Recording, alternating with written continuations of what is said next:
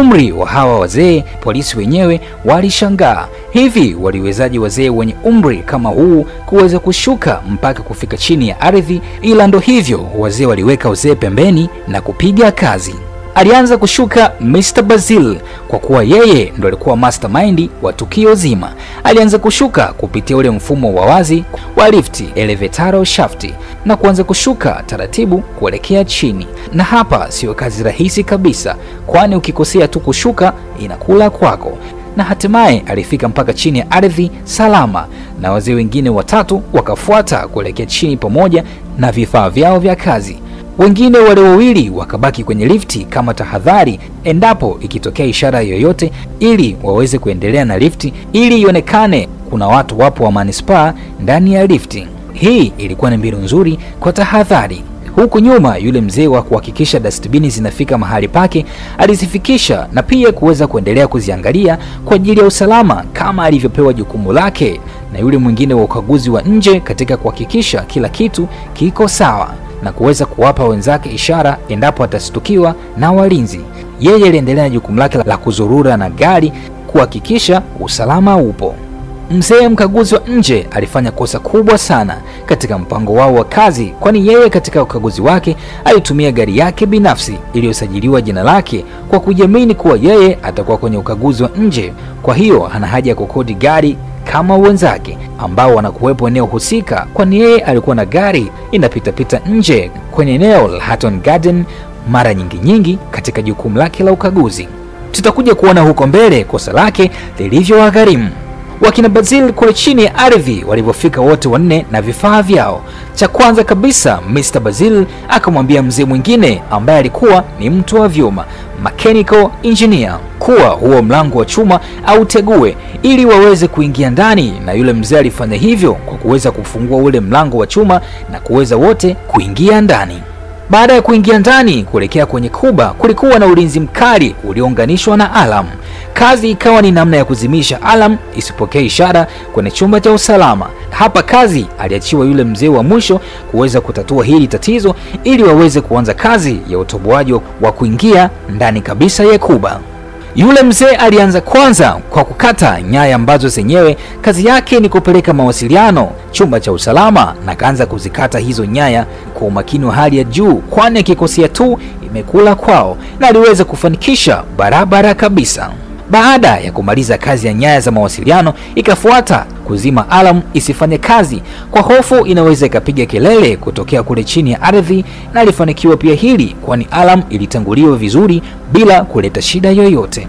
Ikawa imebakia kuzima mionzi. Hapa panakuwaga pagumu sana, na hivyo Basil aliamua kufanya mwenyewe, na alianza kwa kujaribu kudisconnect mfumo wa kutoa mionzi, ile ligoma, kwani bado mionzi ili kuwepo. Wazee wote wakaanza kuchanganyikiwa, kwani waliona wamekula mbuzi na wamebakisha mkia tu. Halafu kwa nini panawashinda tena? Mr. Basil alisema njia pekee ya kudisconnect mionzi ni kwa ndani na sio nje. Kwa nje ni changamoto sana kwa kuwa mfumo wake upo ndani kabisa ya kuba, na hapa akatoa wazo Mr. Basil kuwa waanze kutoboa halafu wataenda kudisable kwa ndani, ingawa alisema itabidi aingie mmoja ambaye ana uwezo wa kucheza vizuri na mionzi inayopita, ila akikosea tu basi amekufa, kwani mionzi itamkatakata na misheni itakuwa imefeli. Baada ya maelezo hayo, hofu ikatanda kwa wazee wote kwa kuona kazi ishakuwa ngumu. Kwa hiyo wakaanza kutoboa ukuta wa kuba ili kuweza kupata uwazi. Mashine waliotumia kutobolea mara ghafla ikajamu kutokana na ugumu wa huo ukuta, hivyo ikashindwa kabisa kuendelea kutoboa. Mr. Basil alikasirika sana na kuona ni uzembe wa hali ya juu kununua mashine isiyo na uwezo, na hii ikawafanya wakina Basil walale kule chini usiku ule, huku wakisubiri mashine nyingine mpya yenye uwezo mkubwa zaidi kuletwa. Na hapo ndipo wakawasiliana na yule mzee mkaguzi wa nje aende kununua mashine yenye uwezo mkubwa, na alishughulikia hilo jambo kwa wakati mzuri. Mashine mpya ilikuja kupatikana kesho yake, na wakafikishiwa wale waliobaki kwenye lifti na yule mzee mkaguzi, ambako wale walirudisha lifti katika hali ya kawaida na kwenda kupokea mashine mpya na kuipeleka chini ya ardhi kwenye tukio. Kwa hiyo hali hii ilifanya kazi ifanyike Ijumaa Kuu na sio tena Alhamisi Kuu kama walivyokuwa wamepanga. Yule mzee mkaguzi akiwa analeta mashine mpya alikuja na lile gari alilokuwa akilitumia katika ukaguzi wake kule nje, na kuwa kosa lingine amelitenda bila kujua, na huko mbele tutaenda kuona lilivyowagharimu. Kule chini ya ardhi, kazi ilianza tena kwa kutumia mashine mpya na kuweza kutoboa tobo kubwa la inchi 10 kwa 18 na unene wa sentimita 50 ambalo lilikuwa na uwezo wa kupita mtu. Baada ya hapo kazi ikawa imebaki kuzima mionzi ndani ya kuba. Ndipo Basil aliamua kuingia kwa namna ya kitofauti, kwani aliamua kuingia akiwa uchi ili kupunguzia mwili mzigo, ili mwili uwe flexible kuweza kucheza vizuri na mionzi ilivyokuwa inapita pita, na kaanza kuingia na mionzi kaanza kupita pita, na Basil mwenyewe alionyesha utaalamu wake na mwishowe kuweza kufanikiwa kufika mpaka kwenye mfumo mkuu wa mionzi na kuweza kuzima kirahisi na kufanya wazee wote kucheka na kumpigia makofi Mr. Basil kwa kile alichokifanya. Yeah! Ndipo hapo akaingia mzee mmoja ndani ya kuba na kusaidiana na Basil kuanza kufungua viboksi vya mali na kuanza kuwapitisha wenzao wa nje na kuvipokea, na walifanikiwa kuiba viboksi 73 vyenye madini ndani yake pamoja na fedha taslimu, ambapo kwa jumla zote zilikuwa na thamani ya paundi milioni 200, na hawa wazee wakaweza kufanya vunjaji na wizi wao kuwa uwizi namba 1 na vitu vyenye thamani katika historia ya Uingereza. Baada ya kufanikiwa kuchukua viboksi hivyo, wakatoboa ndani ya kuba, na wale wazee wengine wawili wakawafuata wenzao na kuondoka kupitia mlango wa tahadhari, na walivyofika nje wakaingiza mzigo wao wote kwenye madastibini na kuchukua gari na kubeba madastibini yote 3 na kusepa zao bila mtu yoyote kustuka kilichotokea katika siku zote hizo 2 ndani ya bohari. Baada ya kumaliza kazi yao salama, ikafika muda wa kugawana kilichopatikana, na hapo ndo kila mtu akapata paso lake.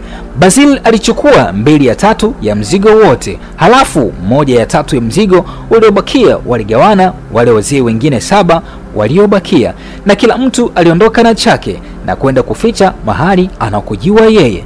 Mfano, Danny Jones yeye alienda kuficha mzigo wake katika makaburi alikozikia wazazi wake na kuyachimbia pembeni mwa kaburi la mama yake, na wengine walificha kwenye madishi na sehemu nyingine.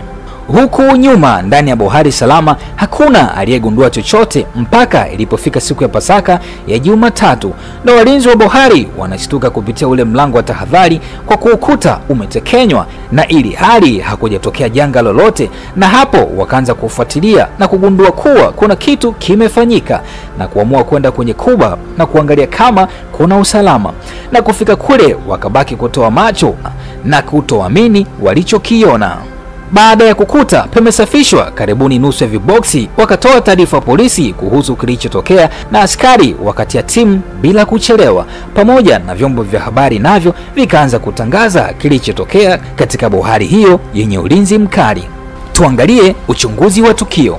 Baada ya polisi wa jiji la London kuona aina ya wizi uliofanyika sio wizi wa kawaida, wakaona ni bora suala lipelekwe mamlaka za mbele, ndio walifanyia uchunguzi wa kina ili mali zipatikane mapema kabla hazijaanza kutumika, na hapa ndipo wakapewa kazi taasisi ya upelelezi ya Scotland Yard. Walianza na kufika eneo la tukio kwa kuchunguza eneo zima kwa kufuatilia kila nukta waliopita wazee wale ili kuona kama wanaweza kupata alama yoyote ya kuanzia uchunguzi wao, lakini hawakuona hata unywele wala alama yoyote ya vidole ili iwasaidie kuwakamata.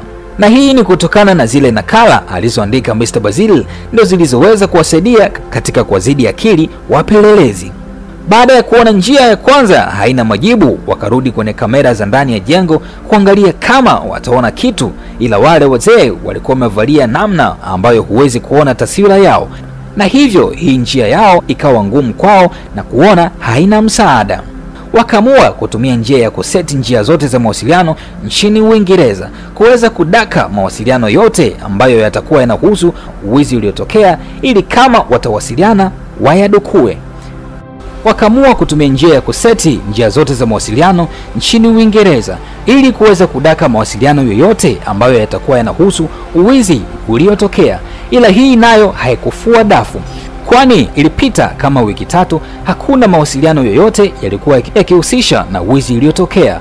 na hivyo kufanya kazi kuwa ngumu kuwa trace. Hizi njia zote Mr. Basil alishaziandaa kwenye nakala yake alizowapa wazee wenzake. Hapa sasa wakaamua kutumia nyingine ya kuangalia kamera za jiji ambazo zinazunguka mitaa na barabara zote za karibu na bohari salama, huku wakioanisha na rekodi za video za nje ya bohari ili kuona kama watapata chochote kusaidia uchunguzi wao. Wapelelezi wakaanza kuangalia rekodi za video kwa makini sana kuona kama wataambulia kitu. Katika uangaliaji wakagundua kuwa kuna gari moja siku ya tukio lilikuwa linapita barabarani pembeni kabisa na eneo la tukio, na gari hili lilikuwa linapita mara nyingi kuliko magari mengine yote yaliyokuwa yanapita siku hiyo. Wakaanza kujiuliza ni kwa nini hili gari linapita mara nyingi siku ya tukio. Wakaanza kupata wasiwasi nalo. Mmoja wa wapelelezi akasema, kwa nini tusiangalie rekodi za nyuma kama ilikuwa linapita mara nyingi isije ikawa ni kawaida ya hili gari kupita eneo hilo. Wakakubaliana na kuangalia rekodi za nyuma na kukuta halijawahi kupita hapo kwa rekodi za mwezi mmoja uliopita. Basi hii ikawa ndo kama mwanga kidogo kwao. Wakaamua kuoanisha na rekodi za video za nje ya bohari salama kama hilo gari lilifika hapo. La haula! Kuangalia zile rekodi wakakuta lile gari usiku wa tukio liliingia ndani ya bohari na kuegeshwa sehemu ya magari, na akashuka mtu akiwa amevalia kama watu wa manispaa kama yale magari mengine walioyaona. Na hapa ni yale magari mengine waliona watu wa manispaa wakishuka wakiwa wamevalia nguo za kazi, ila walishindwa kuwajua kwa sababu ya gari walizotumia zilikuwa ni za kukodi na kuwa ngumu kuwa trace, kwani walipokuwa wakiwa trace yanakuja majina ya makampuni ya kukodisha magari. Basi kufikia hapa roho zikawa zina madunda, wakiomba huyu mshtukiwa awe ametumia gari lisilo la kukodi kama la wale wenzake. Kwenye zile rekodi za video plate number ilionekana vizuri na kuzichukua kuziingiza kwenye mfumo, na zikajibu kwa kuleta jina la mtu binafsi na undani wake kwa ujumla. Wapelelezi wakatuma details za mhusika kwa mamlaka za juu waangalie kama ana rekodi yoyote ya wizi, na kukuta anayo huko zamani, na kuona kuwa huyu atakuwa ni mhusika kwa 90% katika tukio lile, na hivyo wakaanza kumchunguza kwa kuangalia matumizi yake kabla ya tukio na baada ya tukio, na kukuta kuna utofauti mkubwa sana, na hivyo wakajiridhisha yeye ndiye mhusika. Tuangalie kukamatwa kwao, kushtakiwa na kufungwa. Baada ya upelelezi kujiridhisha, polisi wakagizwa kumkamata yule mzee ambaye alikuwa ni Kenny Collins. Polisi walifika kwake na kumkamata na kumfikisha kituo kikuu cha mjini London na kuanza kumhoji Collins, na alikiri kuhusika na tukio na kuwataja wenzake. Wenzake walivyokamatwa wakawataja wengine mpaka wakajikuta wametimia 7 kati ya 8 waliohusika katika mpango mzima wa tukio la uvunjaji. Sasa kazi ikabaki kumkamata mastermind wa tukio zima. Huyu ni Mr. Basil ambaye ndiye aliyewatoa jasho polisi sana kumsaka, kumjua ni nani na yuko wapi ili wamtie nguvuni. Kwani hata wale wazee walidai kuwa huyu genius Mr. Basil walijuana naye miaka ya hivi karibuni na hawakuwaga na urafiki wa tangu ujanani kama walivyo hao wazee wengine. Kwa hiyo wao wenyewe hawajui anakaa wapi, zaidi ya kuwa wanakutana baa tu na wanaachana huko, na pia hawana uhakika kama alikuwa ni raia wa Uingereza kama wao. Na mtu ambaye alikutanisha na hawa wazee na Mr. Basil alikuwa ni Rida, ambaye yeye mwenyewe naye amesema alimjua kupitia unywaji na sio kama alikuwa rafiki yake kama ilivyokuwa kwa hawa wazee wengine. Kikubwa Scotland Yard waliomba wapewe utambulisho wake, na Rida akawaambia waende kuangalia rekodi za video katika ile pabu ya The Castle, lakini kumbe mwenzao Mr. Basil alichagua ile pabu akiwa ashajua kuwa haina mfumo wa kamera, na wapelelezi wakaambulia patupu, na hiyo ni akili kubwa ya Mr. Basil. Wapelelezi wakatumia njia ya kuchora kwa kuelezewa na wale wazee namna alivyokuwa Basil, na walifanikiwa kumchora kama alivyokuwa, ila hiyo haikusaidia chochote, kwani utambulisho walioweza kuuchora haukuleta mtu kama huyo kama yuko duniani mwenye sura iliyochorwa na kuumiza vichwa sana Scotland Yard.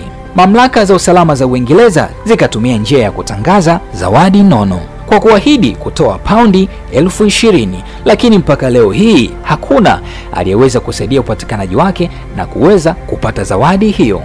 Msemaji wa Scotland Yard alinukuliwa na vyombo vya habari akiongelea akili kubwa iliyofanywa na huyu Mr. Basil.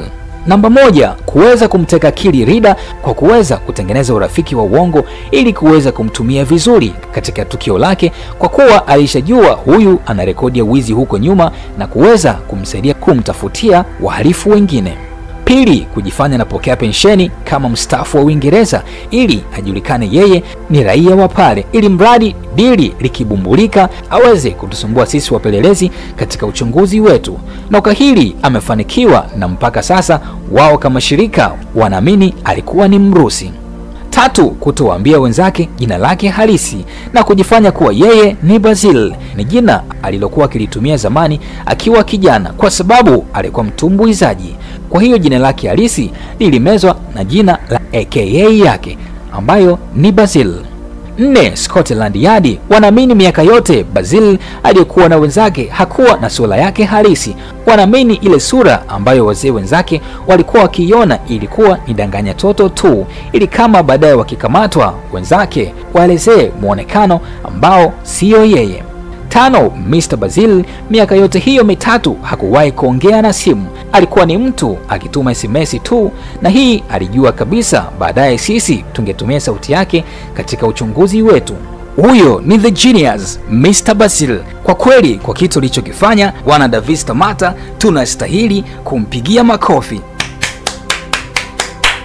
Alimaliza msemaji wa Scotland Yard kuwa Mr. Basil aliweza kuzuia kiashiria chochote kitachoweza sisi kutusaidia katika uchunguzi wetu na kutufanya tupate ugumu wa hali ya juu katika uchunguzi wetu kumpata huyu mtu ambaye sasa amekuwa kama simulizi za paka na panya.